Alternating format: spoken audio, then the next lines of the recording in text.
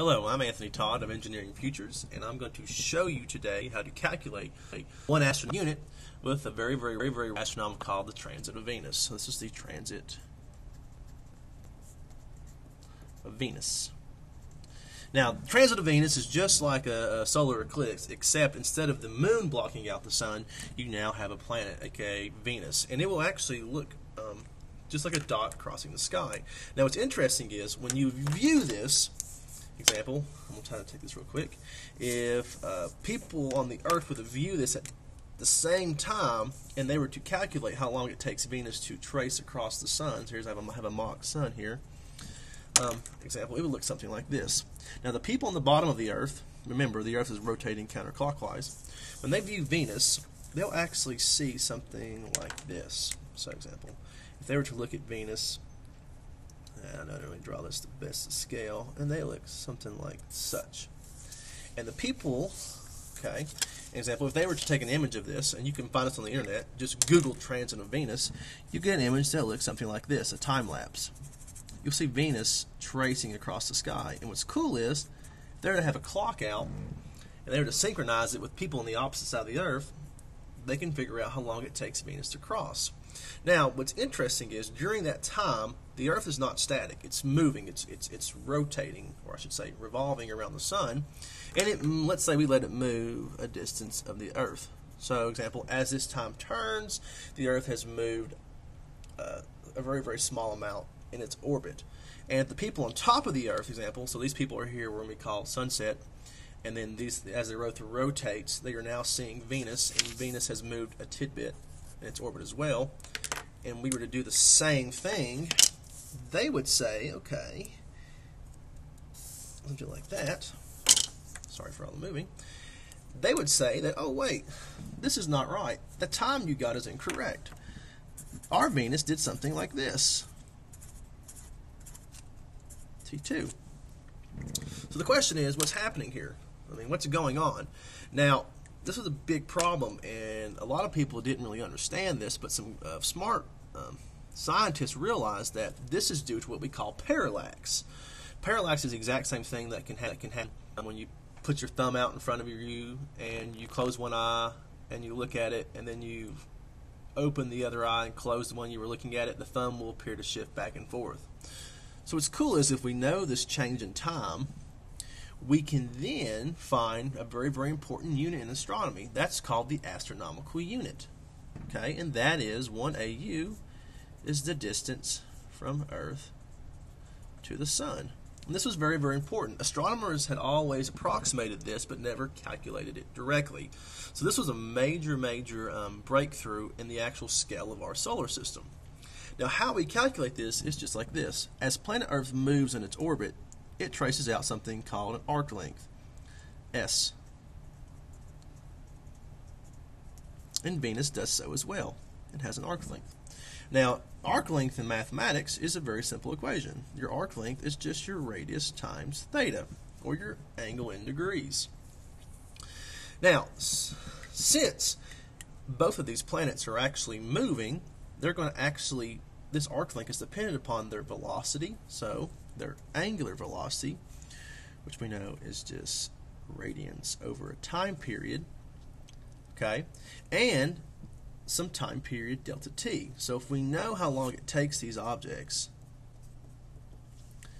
to move, okay, we can then calculate this arc length. And if we know this arc length, then boom, we can then find r. And r in this case will be equal to 1 astronomical unit. So this was a huge breakthrough. And this is why a lot of people spend a lot of money traveling all over the world just to get some simple images of Venus tracing across the sun. So this was huge. And I'm going to show you that math real quick. If we know that omega, which is angular velocity, is just some radians over t, and we can figure this out, the Earth will trace out 2 pi radians in a year. Okay? And there is some time here. So omega is just how fast it does it. Now in this case, if we were solving for this, so rearranging this right here, this angle theta is equal to your angular velocity, which is what we just found, times some time. which is just going to be this delta t right here. Now remember, this t is not the time, that is the period. A lot of physics students and astronomy students get that mixed up. The big T is the period. That's how long it takes to take around. And this little t here is just how much time is being between point A and point B. So how from A to B, okay? So that's why I had to plug that in right there. So now with that being said, if we know these, we can plug these in. So our angle theta will just be equal to 2 pi time of the Earth times delta t, okay? And then now we know what theta is. So now we can plug this back in and we can calculate the arc length that Earth travels during that time. So this is going to be 2 pi time of the Earth times delta t times this r. Remember, so this is theta, and r is our astronomical unit. So I'm also let it be 1 AU. Now, we need to add something here, because since we're dealing with parallax, we're viewing the Earth from one side and then viewing it from the exact opposite side. So we have to add the diameter of the Earth to get us an accurate distance. Okay, so that's very interesting. So if we know the period of the Earth, this transit time, and the diameter of the Earth, we can then calculate what 1 astronomical unit is. Now, in order for us to check this, we have to do the exact same thing with Venus. Now, Venus is much, much further away, so its arc length will just be r times theta. So it's going to be the exact same thing, except it's going to be a little bit, one minor difference. The r in this case is still going to be astronomical unit, and the omega is still going to be the same, except for time of Earth, we're going to have time of Venus, or the period of Venus. It'll be 2 pi time of Venus times our delta t. Okay, so just like down here, exact same thing. Our arc length is still 1 astronomical unit, except we're not going to add the diameter of Venus. And the reason being is Venus is so far away from Earth that that number is so minuscule that it just washes out. It's basically 0. So now what's cool is we have two equations, and we can now smush them together and make them check. So this is where some nice spicy math comes in.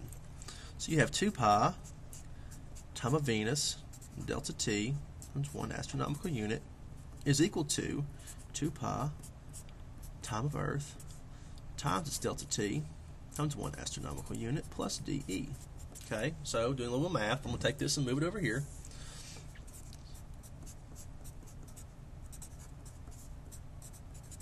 Okay.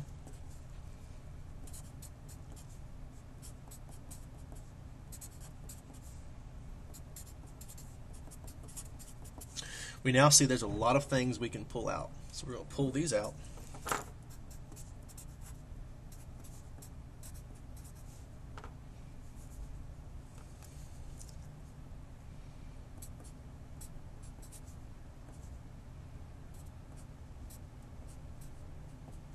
Okay, like such. And now we're starting to see the final equations start to come in.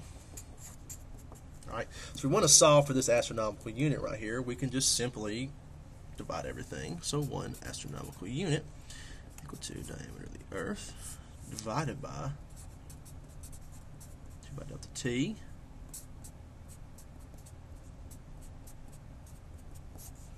and there we have it.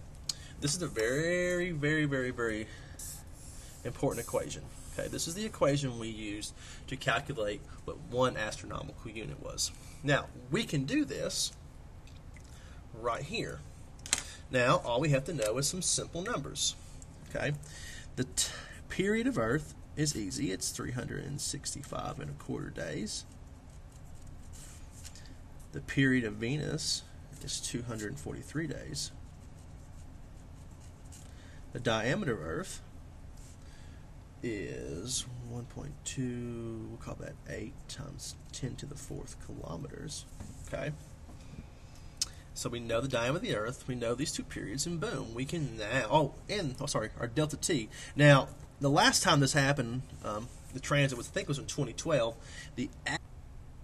Okay, now, with this equation in mind, and we have these variables, we have to convert everything to seconds. So the period of Earth And when you do the math, you get about 3.156 times 10 to the 7th seconds. That's how many seconds are in a year.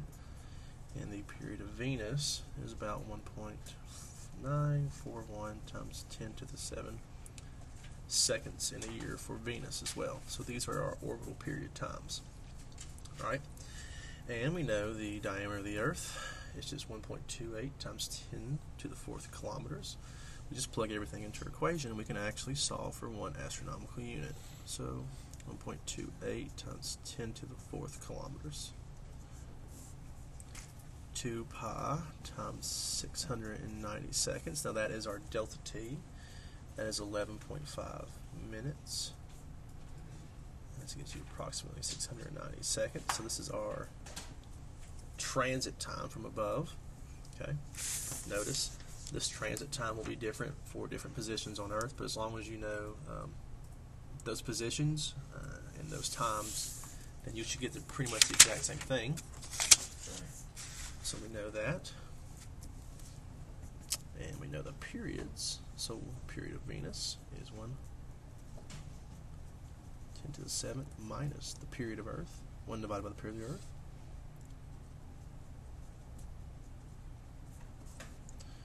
Alright, whenever you work all this out, 1 astronomical unit is equal to 1.28 times 10 to the 4th. And if you were to work everything out on the bottom, you get a number 0.10 to the negative 5th. And solving for that, we get this number right here. 148,657,272 kilometers, which is approximately 1.5 times 10 to the 8th kilometers, which is the actual definition of 1 astronomical unit. So this is the same process we used a few hundred years ago to actually solve for 1 astronomical unit. And this was a huge milestone in astronomy because it allowed us to start to scale the solar system and really found our place in the universe. So thanks for watching.